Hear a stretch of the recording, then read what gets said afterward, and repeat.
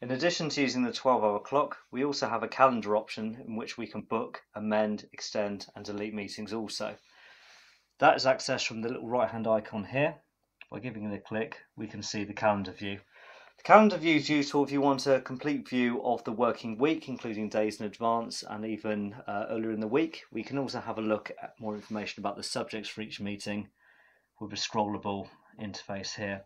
And on the left hand side, we even have a bar which will show utilisation rate, which is represented by a series of red blobs. So where we've got a lot of red blocks, we can tell immediately that that room's very, very busy. If we go to the top, we have the option to be able to book in meetings, for example, for the next day. If I go to Friday, for example, and if I select a time, let's go for 2 o'clock. Again, using the RFID card or PIN, we can book in that meeting here, and we can then extend by using the sliders, or we can delete using the red X.